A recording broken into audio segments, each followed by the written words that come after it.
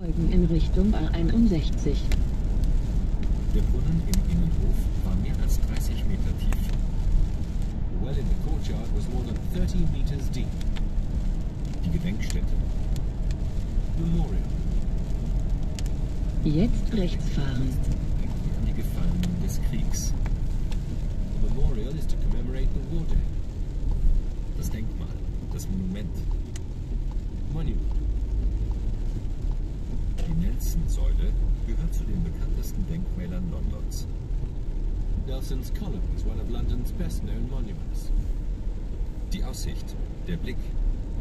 View. Unser Hotelzimmer hatte einen wunderbaren Blick auf die Küste. Our hotel room had a wonderful view of the coast. Reizvoll. Lovely. Wir übernachteten in einem reizvollen Dorf nahe der Grenze.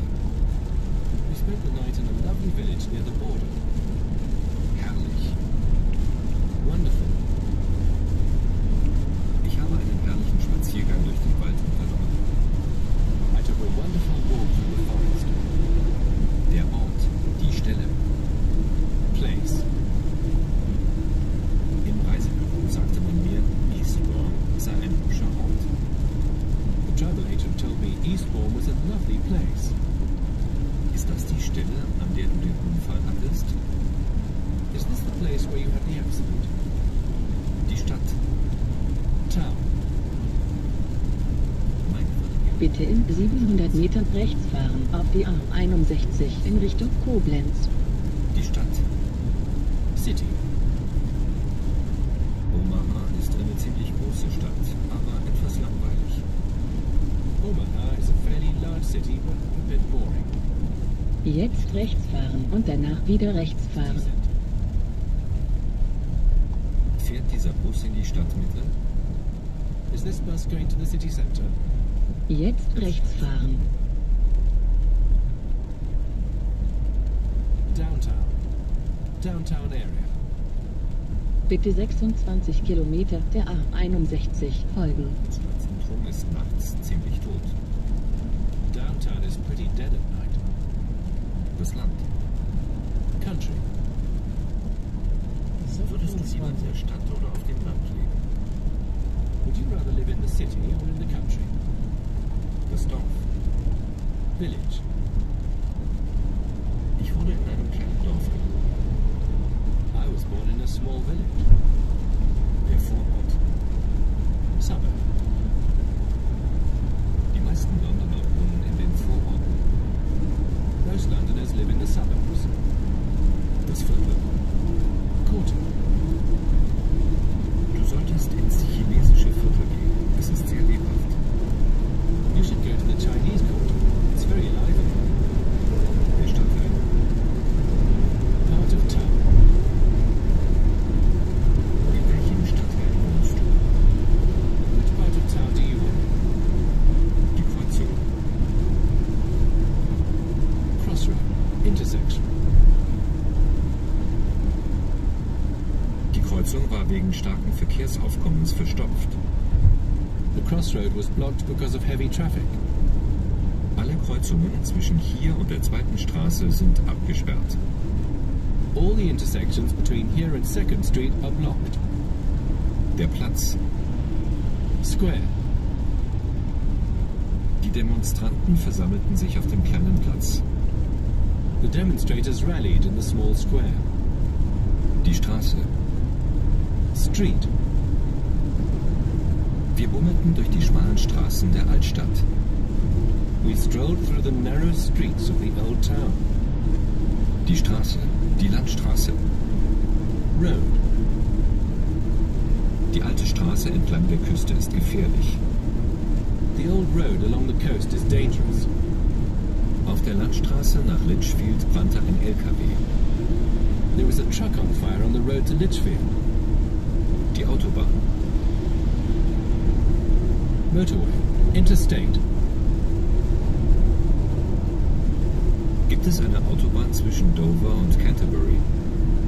Is there a motorway connecting Dover and Canterbury? Richie fuhr auf der Autobahn nach San Francisco. Richie drove along the interstate toward San Francisco. Autobahnausfahrt.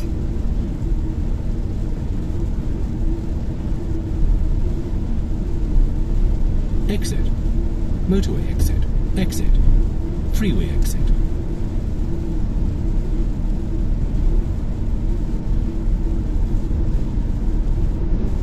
Nehmen Sie die nächste Autobahnausfahrt nach Nantwich. Take the next exit for Nantwich. Gleich neben der Autobahnausfahrt ist ein Baumarkt. There's a DIY right next to the freeway exit. Der Parkplatz, die Parklücke. Parking space. Graham hat 20 Minuten gebraucht, um einen Parkplatz zu finden. It took Graham 20 minutes to find a parking space. Der Parkplatz. Car park. Parking lot. Der Parkplatz ist von 22 Uhr bis 6 Uhr geschlossen. The car park is closed between 10 p.m. and 6 a.m. Alle Parkplätze sind deutlich ausgeschildert. All the parking lots are clearly signposted. Das Parkhaus. Multi-story car park. Parking garage.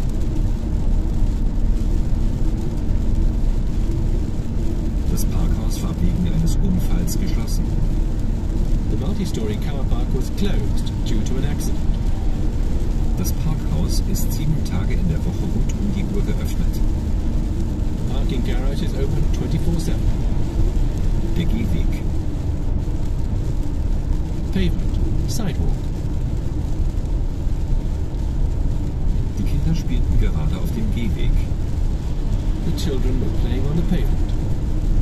Sie bekam einen Strafzettel für Fahrradfahren auf dem Gehweg. She got a ticket for riding her bike on the sidewalk. Die Brücke. Bridge.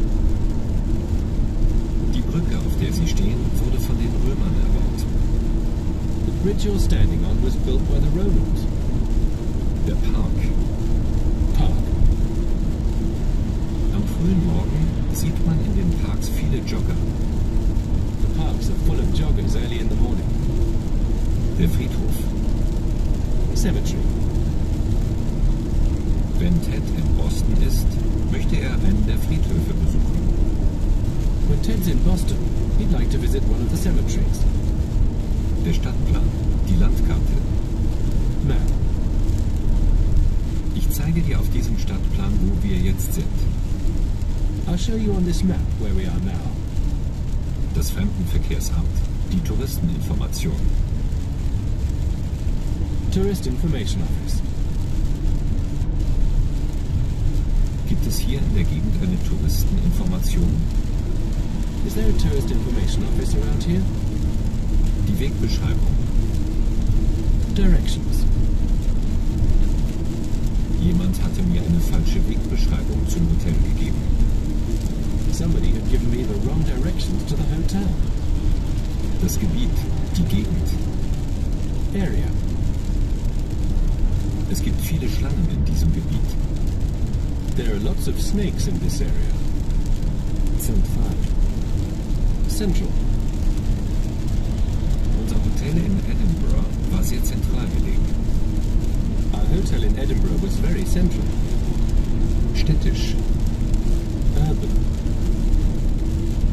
Die Bar lag weit von jeder städtischen Ansiedlung entfernt. The bar was miles away from any kind of urban settlement. Ländlich. Rural. Rory ist in einer abgelegenen und ländlichen Gegend aufgewachsen. Rory grew up in a remote and rural area. Örtlich, lokal, Orts. Local. Wir sollten den Zwischenfall den örtlichen Behörden melden. We should notify the local authorities about the incident. Es ist jetzt 5 Uhr Ortszeit in New York. It's now 5 o'clock local time in New York. Der Stadtrand. Outskirts. Unser Hotel lag am Stadtrand von Glasgow. Our hotel was on the outskirts of Glasgow. Die Umgebung. Surroundings. Das Ferienhaus lag in einer sehr angenehmen Umgebung. was in very pleasant surroundings. Vorkommen. To be found. Kommen diese Tiere in Tasmanien noch vor? Can these animals still be found in Tasmania? Die Allee.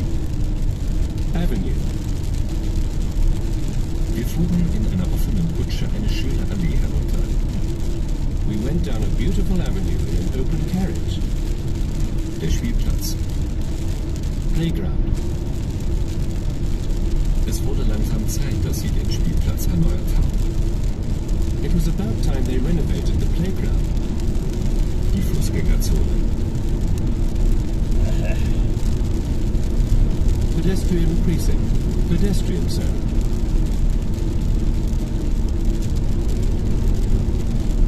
Mehrere Straßen sind zu Fußgängerzonen gemacht worden. Several streets have been turned into pedestrian precincts. Ein neuer Schuhladen hat in der Fußgängerzone aufgemacht. A new shoe store opened in the pedestrian zone. Die Passage.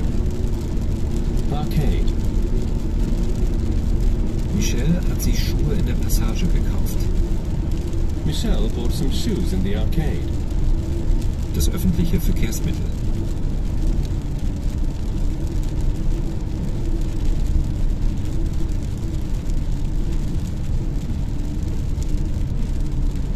Public transport. Means of public transport. Public transportation. Means of public transportation.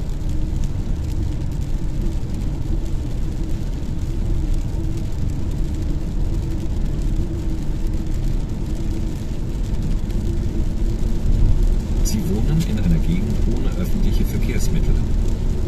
They live in an area without any means of public transport. Der Fahrgast, der Passagier, die Passagierin. Passenger. Der Fahrer und 10 Fahrgäste wurden bei dem Unfall verletzt. The driver and 10 passengers were hurt in the accident.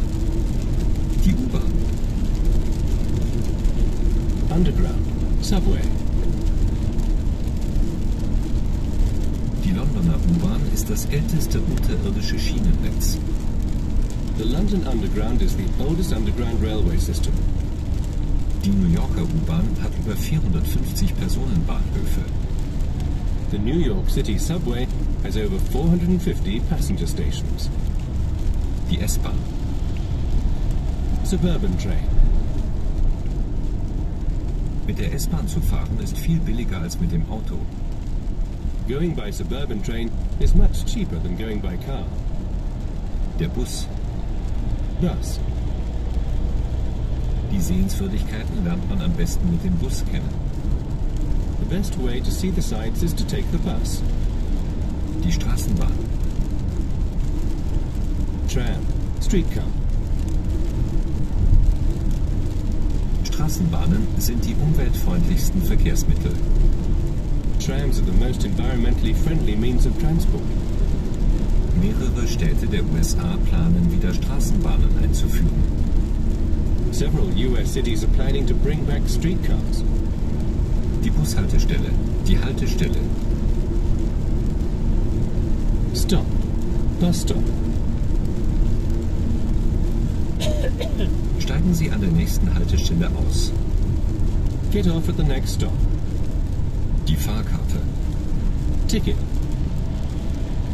Die Strafe für das Fahren ohne Fahrschein beträgt $40. The fine for traveling without a ticket is $40. Die Zeitkarte. Season ticket. Mit einer Zeitkarte darf man zu jeder Tageszeit fahren. A season ticket will allow you to travel at any time of day. Umsteigen. To change trains. Man muss an der Tottenham Court Road umsteigen. You have to change trains at Tottenham Court Road. Die Verspätung, die Verzögerung. Delay. Auf dem Flughafen gab es viele Verspätungen, wegen Nebels. Demnächst an der Ausfahrt Sundheim rechts abfahren. Sich verspäten. To be late. Wenn ich nicht sofort gehe, werde ich mich verspäten. If I don't Leave right now, I'll be late. Warten auf. To wait for. Wie lange warten Sie schon auf den Bus? How long have you been waiting for the bus? Die Hauptverkehrszeit. Rush hour. Lasst uns vor der Hauptverkehrszeit die Innenstadt verlassen. Let's get out of the city. Bitte in 1000 Metern an der Ausfahrt Bornheim rechts abfahren in Richtung Bornheim. Port Authority ist der verkehrsreichste Busbahnhof der USA. Port Authority is the busiest bus station in the US. Die Linie. Line.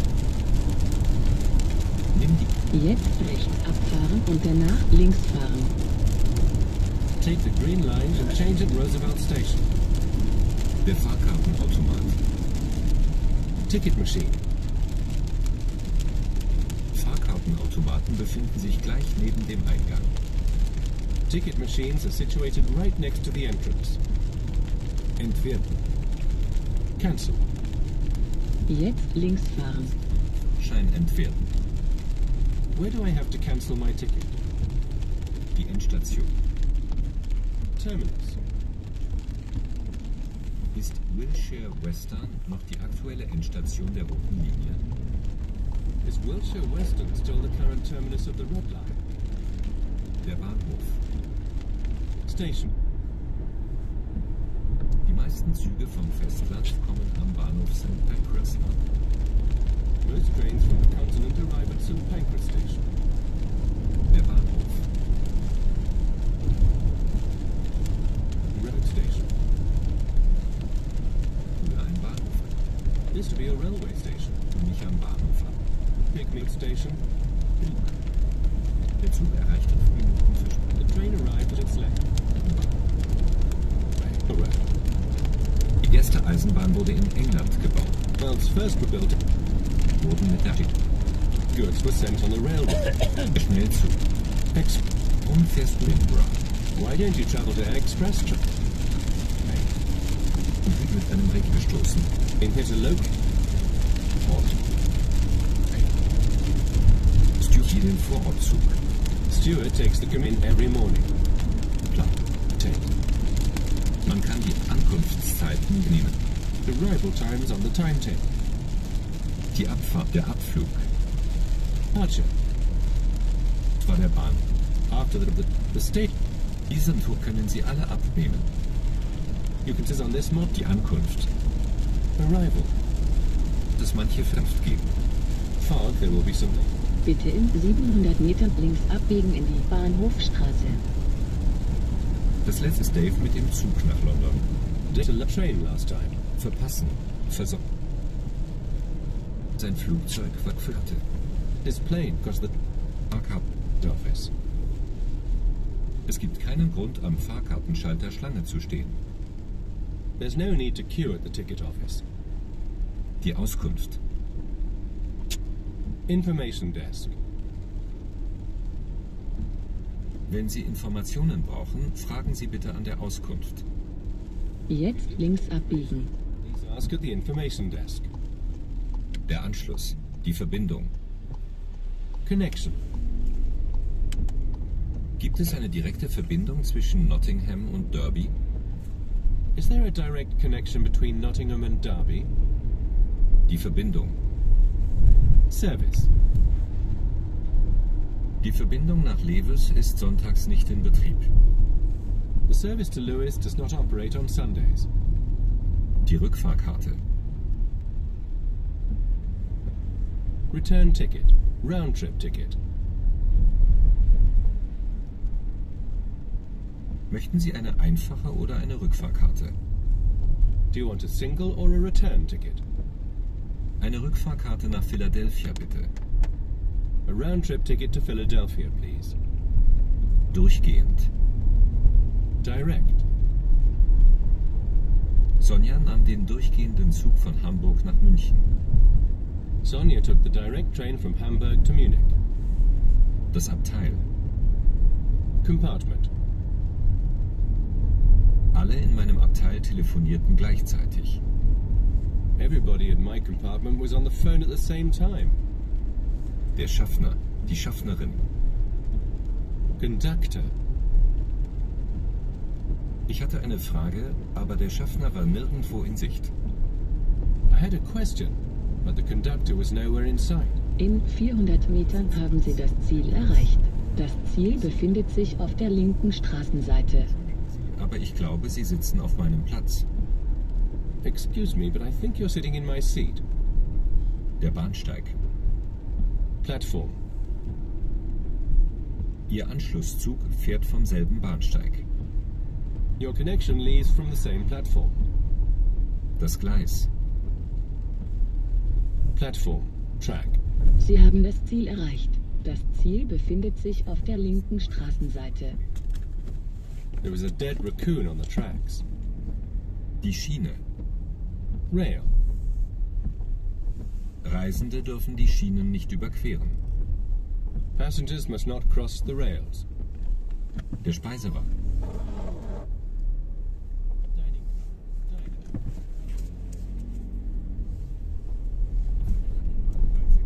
Olivia gern in den Speisewagen. Olivia likes to go to the dining car on a long train journey. Manchmal esse ich im Speisewagen, wenn ich den Zug nehme. Sometimes I eat in the diner when I take the train. Der Schlafwagen.